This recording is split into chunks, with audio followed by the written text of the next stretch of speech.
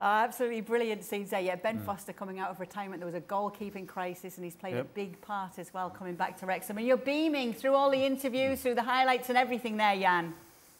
Yeah, it's a fantastic story. I guess they are the most popular American owners in Europe in the history. I mean, they're not talking about Bowley or someone here. We are talking about really, really Hollywood. But they've done a great job.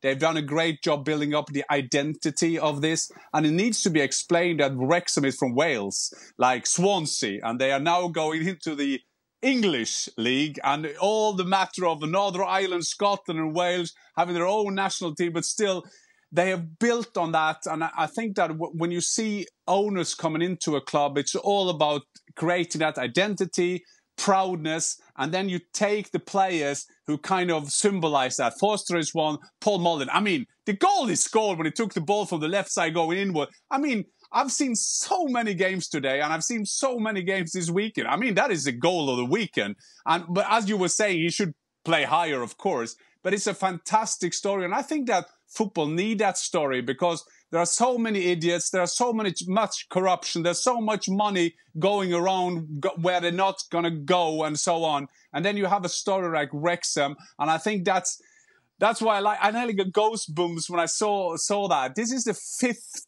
league in England, and we, the rest of the football world, are joining him at the party. And believe me, they're going to be there are now at this moment a fantastic party in Wrexham.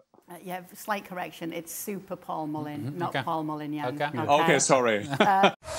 Thanks so much for watching ESPN on YouTube. And for more sports highlights and analysis, be sure to download the ESPN app. And for premium content and live streaming, subscribe to ESPN Plus.